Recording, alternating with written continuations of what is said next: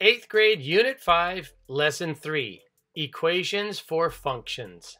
Problem number 1. Here is an equation that represents a function. 72x plus 12y equals 60. Select all the different equations that describe the same function. A. Let's look at the term on the right side of the equal sign. It's 600. And compared to the original equation, that term used to be 60. So it's actually 10 times bigger than it used to be. Look at the y term. It went from 12y times 10 and became 120y. And now let's look at the x term. It went from 72x to 720x. It was multiplied by 10. So all three terms were multiplied by 10. Another important thing that I noticed is all the terms that were on the left side of the equal sign remained on the left side of the equal sign, and all the terms that were on the right side of the equal sign remained on the right side of the equal sign. This next equation will tell us why that's important. Let's look at this term y to the left of the equal sign. There's one y, but in the original equation, there used to be 12y. 12y divided by 12 equals 1y. Now let's look at the term with the x. It's moved from one side of the equal sign to the other side of the equal sign. So not only did the 72x get 12 times smaller by being divided by 12, but they subtracted it from both sides of the equal sign. So 72x divided by 12 equals 6x. But if we move it to the other side of the equal sign, it's because we subtracted that 6x from both sides. So if we're subtracting 6x on the right-hand side, we'd have negative 6x, and it would be canceled out from the left-hand side. The only term left is 60, and it turned into 5 because 60 divided by 12 equals 5. And 60 is still on the right-hand side of the equal sign, and the 5 is on the right-hand side of the equal sign. So this equation follows the same function as the original equation. C. Let's look at the term on the right side of the equal sign. It went from a 60 to a 10. That means it was divided by 6 or got 6 times smaller. 60 divided by 6 is 10. Now let's go to the other side of the equal sign. We see a 12y. 12y divided by 6 is 2y. And then finally, also on the left-hand side of the equal sign is a 72x. Let's divide that by 6 and we get 12x. The equation for C also shares the same function as the original equation. D. Y equals 5 plus 6x. Let's look at the y term on the left-hand side of the equal sign. It started out as a 12y and then became a 1y. So that's 12 times smaller. So 12y divided by 12 equals 1y. Now let's look at the x term. The x term actually went from the left-hand side of the equation to the right-hand side of the equation. 72x divided by 12 equals 6x. However, if we were to subtract 6 from both sides, it would end up as a negative 6x on the right-hand side of the equal sign. D says it's a positive 6x, but it should be a negative 6x. So D does not follow the same function as the original equation. E. Let's look at the x term in the original equation. It started out as a 72x and then became a 1x. So it was obviously divided by 72. Let's look at the 60 in the original equation. It started as a 60, then was divided by 72 and became 5/6. And 60 over 72 is equivalent to 5 over 6. So there's one term left. That's the term with a y in it. It starts out on the left side of the equal sign and then ends up on the right side of the equal sign. So let's see if 12y divided by 72, then subtracted from both sides of the equal sign, is indeed negative y over 6. Let's find out. We can subtract 12y divided by 72 from both sides. It gets canceled out from the left side, and this is what's left on the right side. Negative 12y divided by 72 is the same as negative 12y over 72. 12 goes into negative 12 evenly, and 12 goes into 72 evenly. So we can divide the top and the bottom by 12.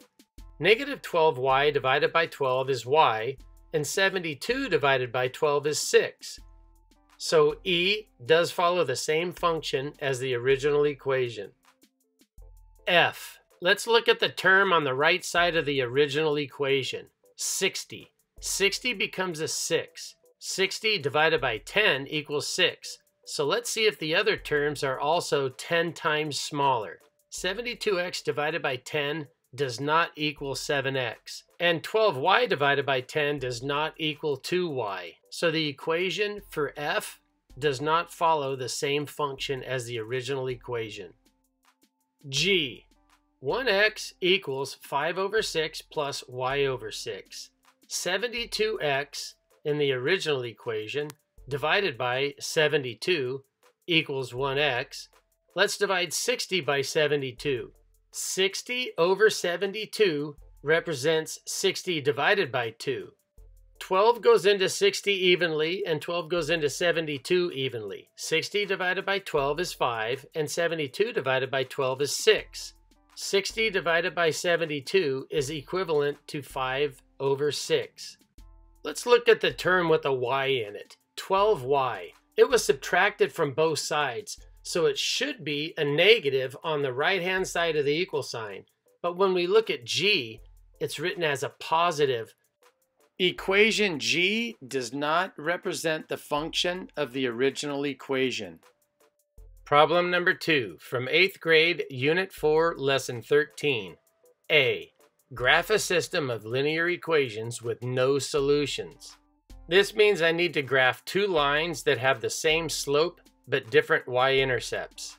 The y-intercept for this line is 3, and the y-intercept for the next line is 6. They have the same slope and different y-intercepts. B. Write an equation for each line you graph. I can start out the equations for both of these lines with y equals. Next, we need to figure out what the slope is. The rise is up 1, and the run is to the right 1. A slope of 1 over 1 is the same as a slope of 1. For both equations, this middle term will be 1 over 1 times m, or 1 times m. Now we need to find the last term for each of these equations. This is where the equations will be different. For the blue line, the y-intercept is 3. So the equation reads y equals 1m plus 3. For the purple line, the y-intercept is 6. So the equation reads y equals 1m plus 6. You can rewrite these equations as y equals m plus 3 and y equals m plus 6. Problem number 3. Brown rice costs $2 per pound and beans cost $1.60 per pound. Lynn has $10 to spend on these items to make a large meal of beans and rice for a potluck dinner. Let B be the number of pounds of beans Lynn buys, and R be the number of pounds of rice she buys when she spends all her money on this meal. A. Write an equation relating the two variables. Rice at $2 per pound can be expressed as 2R, and beans at $1.60 per pound can be expressed as 1.6B. So the equation would read 2R plus 1.6B equals 10. B. Rearrange the equation so B is the independent variable. To get the R by itself, we have to divide every term by 2. 2R divided by 2 is 1R. 10 divided by 2 is 5. Now we can divide the independent variable by 2. 1.6b divided by 2 equals 0.8b. Since we need the independent variable on the other side of the equal sign, we have to subtract 0.8b from both sides. Now the equation reads r equals 5 minus 0.8b. C. Rearrange the equation so r is the independent variable. Let's start with the original equation, 2r plus 1.6b equals 10. Now we want r as the independent variable. Let's get the r on the other side of the equal sign by subtracting 2r from both sides. 2r minus 2r cancels each other out. Next, let's get the b by itself so that it's just 1b, and we'll do that by dividing both sides by 1.6. Every term needs to be divided by 1.6. 1.6b divided by 1.6 equals b. 10 divided by 1.6 equals 6.25. And negative 2r divided by 1.6 equals negative 1.25r. That leaves us with the equation b equals 6.25 minus 1.25r. Problem number 4 from 8th grade, Unit 4, Lesson 6. Solve each equation and check your answer. A. Use the distributive property to multiply 4 times 3, that's 12, and 4 times a negative 2x, that's negative 8x. Bring down the 2x and combine like terms. 2x minus 8x is negative 6x. Now you have 12 minus 6x on the left side of the equal sign, and on the right side of the equal sign, use the distributive property to multiply 3 times 2x, that's 6x, and 3 times a positive 2, that's a positive 6. And that's over 6, so we have to divide both those terms by 6.